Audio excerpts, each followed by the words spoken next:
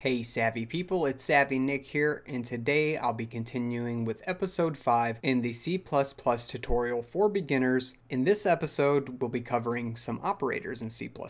We'll talk about 4 categories today and skim through what's available in each category. First off, I'll go ahead and talk about arithmetic, followed by comparison operators, then the logical operators, and finally the bitwise operators. So I'll go ahead and leave these 4 categories here. Let's go ahead and go through the various different operators available in arithmetic. So let me just make a comment here and say that there's the plus operator, minus operator, multiplication operator, division operator, modulus operator, increment, and decrement operator here in the arithmetic category. And let's go ahead and give examples of each of these. I'll go ahead and create 2 floats, one called value1 and another called value2. And let's go ahead and initialize these to something. I'll just do 2 and 4 for value 2. Following that, we'll go ahead and apply these various operators to these 2 numbers. Keep up with the series and support the channel by subscribing below and hitting the notification bell for more Linux and programming videos. So what operators do, as you can tell probably, is allow you to do various mathematical and logical operations on values. And it's important to know these in order to go ahead and come up with some kind of a result so you can go ahead and display it to a user in your program. So the first one we're going to use is the plus operator. Let's go ahead and use cout so we can display the value that we get to the console. So I'm just going to go ahead and do value 1 and then put plus between that and value 2. And just to make things clean, I'll go ahead and add an end line here. All right, so now we have our first statement. All right, so this just means value 1 will get added to value 2, and then that's the result. So we could expect that this would be 2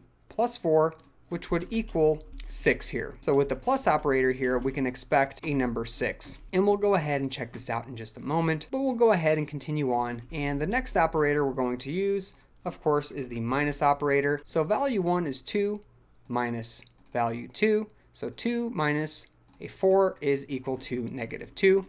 So this minus operator here is going to be equal to negative 2. Continuing on, we have the multiplication symbol. So the multiplication symbol in C++ here is the asterisk. So if we take value 1, multiply it by whatever on the right, so value 2, it's going to give us a value of 8. So we should be expecting 8 here. Let's continue on with the division operator. So if we have a division, we'll take value 1, which is 2, and of course this is a floating point number, so technically this has a decimal. I'll go ahead and add that in for demonstration purposes. So 2 divided by 4 should give us a half, or 0.5. So let's go ahead and say that the division symbol will give us 0.5 in this case. I'm just going to put 0 in front of here, and then we'll talk about the modulus operator. So modulus will actually give us the remainder of these 2 values. So value 1 divided by value 2. 2 can only go into 4 once, and it'll take out 2 and give us a remainder of 2. Some of these, of course, we'll be using and are very important throughout the C++ tutorial for beginners. Other ones aren't so necessary, but we might as well show most of them here. Finally, we have the plus plus and the minus minus operator. So let's go ahead and we'll talk about those in a moment. But first, we'll go ahead and run this program as is now. So we should expect 6, negative 2, 8, 0.5, and 2 when we run the program. And before I continue, I noticed one error. I'm trying to find a remainder of 2 floats. In here, I might need to go ahead and use integers. Well, I will have to use integers. So I'm going to actually make a set of integers.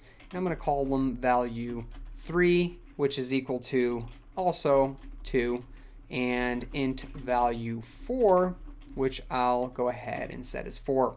That way we can use the modulus operator down here. And let's go ahead and save this and give this a try.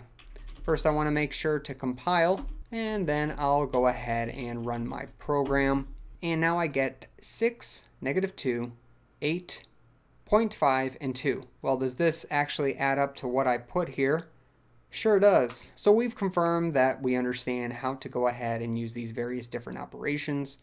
The other two that we've left are the plus plus and minus minus, so let's go ahead and give those a try as well. So this time I'll go ahead and use plus plus. Now you can either use plus plus in front or behind a value. I'll go ahead and use it in front, and all this means is first increment the value and then do whatever operation you want on it. Otherwise, if you have a plus plus behind a value, that means go ahead and use the first value and then add 1 to it after the fact.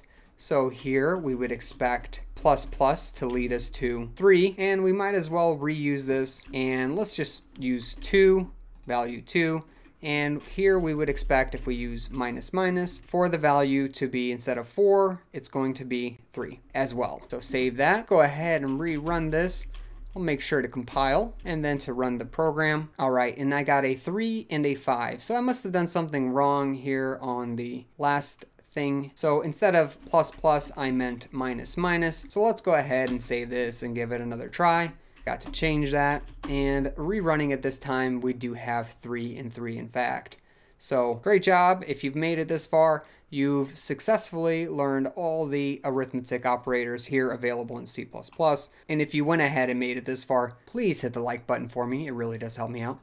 Let's continue on to the comparison operators. So there are a few here, and the ones that are important are the less than, greater than, less than or equal to, greater than or equal to or equivalent, and not equal to, not equivalent. So we'll go ahead and run through these cases as well. We'll use the integer values from before. So let me go ahead and copy these down and then comment out this section so we can go ahead and continue our new section. Continuing on, we'll go ahead and use those two values, 3 and 4, and then I can just reuse one of my statements. I'll go ahead and copy the last one, reuse it down here, and instead of this, I'm going to use less than. So is value 3 less than value 4? Well, I actually need one other thing here, and that's a result, which we'll just call a bool. So let me define a bool, aka true or false, and that's going to be a result, otherwise we'll get errors,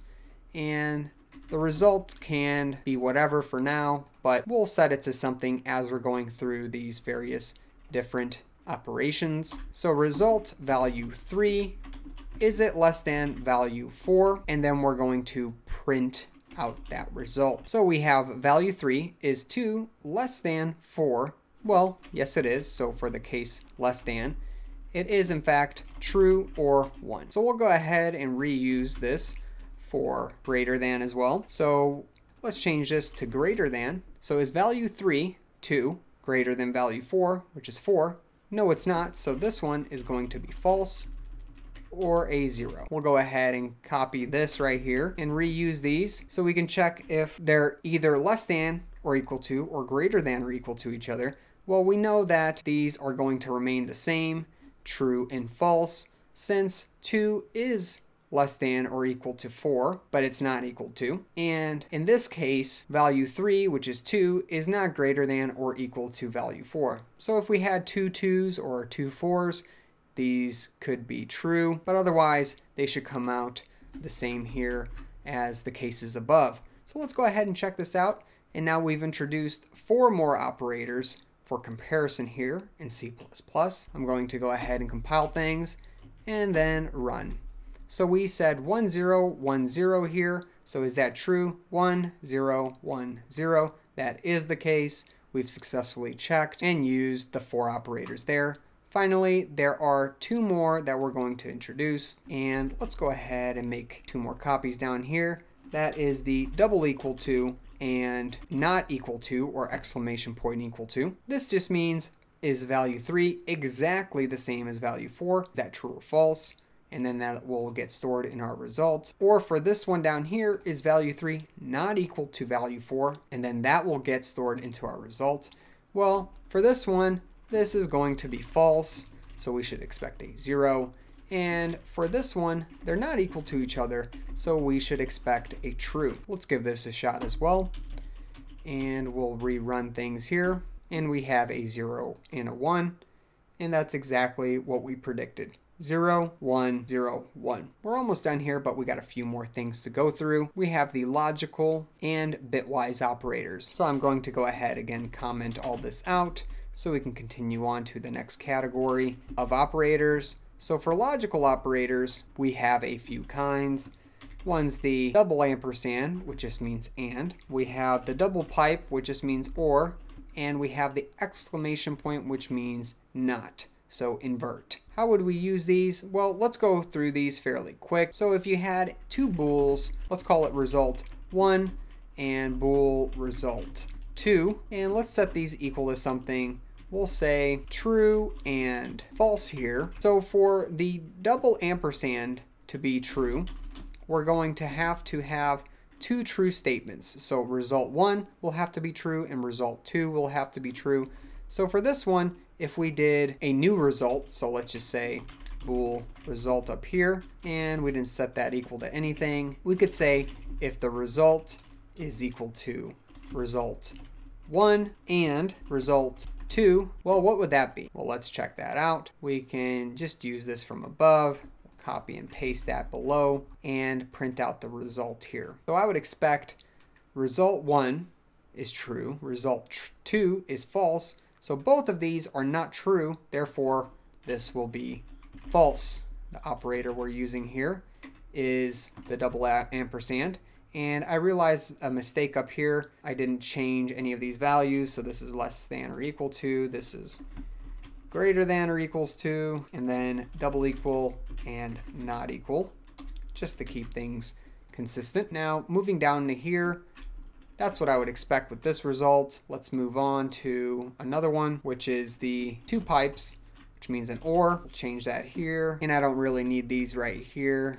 I already have that posted down here. So for this case, result 1 is true, result 2 is false. If either one, also known as an or, is true, then we would expect a true statement here. And just to throw not in there, we can simply take a result and not it. So we just have to throw a exclamation point in front of a variable, and that will actually invert the variable. So if result 1 was true, it's going to become false in here. So we'll just say not here is false or equal to. So let's go ahead and make sure that this turns out right. So we're expecting a 0, 1, and a 0 in our program. All right, we'll go ahead and compile, rerun, and we get a 0, 1, and a 0, which is exactly what we expected. All right, that's briefly talking about our logical operators available for us in C++. We'll move on to finally the bitwise operators. I'll go ahead and run through these without actually compiling and running code, just because it will be easier to cover. But make sure you go ahead and look over any of these that don't make sense to you. Go ahead and write them out yourself, and then just give a few test cases with numbers to make sure that you properly understand all the different operators available to you in C++. They will come in handy in the future, so you'll make sure you want to understand them properly. So for bitwise operations, we have the bitwise and that's just one ampersand. The bitwise or, and that's just one pipe symbol. We have the left shift and the right shift up. Now there are a few more bitwise operators, but we won't talk about them today. We'll reach those in a future video if we get around to it. All right, suppose we had a few bits together, and let's say we had 4 zeros. So each of these bits represents their own value. This is either any of these can be a 0 or a 1. So I just chose 4 zeros stringed together. Then I'll go ahead and string 4 ones together. If we went ahead and used the bitwise AND operator, what we would get out of here is a 0, 0, 0, 0. That's because if either of the numbers that we're trying to AND together are a 0, then the result will be a 0. They both have to be 1 in order to turn out to 1. So let's say we had this case. Well, then everything would be 1 as shown. So let's go ahead and continue. That's fairly easy. Of course, that was for the bitwise AND case. If we had a bitwise OR, so we first started with 4 zeros and then 4 ones. So what would this be as far as an OR goes? Well, it would be 1, 1, 1, 1. Why is this the case? Well, for a bitwise OR, if you OR two things together, as long as there's a 1 in either of the two, then the result is a 1. So the only way you could get a 0 down here is if you had all zeros all together. Then this would result into 4 zeros. Finally, we have the shift left and the shift right. So if we shifted values together, we'll again use our 4 bits. This time I'm using 1000. If we went ahead and shifted this to the left, we can specify how many numbers we want to shift to the left. So if I said I wanted to shift this to the left by 1, that would be an equivalent of 0000, because this bit right here would have gotten shifted off to the end, and since there's not a boolean there anymore, everything else becomes zeros. If let's say we did 0010 and we shifted that by 2, we would get the result of 1000, because this 1 would have moved 2 places to the left. Again, this is for the bitwise left shift operator. Let's finally talk about the right shift operator. So we'll use this exact same example again and test this out with the right shift. So we'll change the operator here. Again, these are all available in C++. So what does this equal and what does this equal? If we use the right shift operator and we did it by 1, this would be equivalent to changing this to 0100 and this one to 0000, because again, the 1 would have been moved over 2 times to the right and gotten dropped off, since this example only holds 4 bits. Well, that's about it. You've learned about the 4 different categories of C++ operators. Of course, there are a few more under each category, but we've covered the most basic ones as well as the most important ones, in my opinion. And the 4 categories, again, were the arithmetic, comparison, logical, and bitwise operators. And that's about it. If you have any questions, comments, or suggestions, please make sure to post them in the comment section below. Also, make sure to subscribe for future videos and make sure to like the video. Catch me in a great community on Discord, and I'll catch you in another video. Thanks for watching.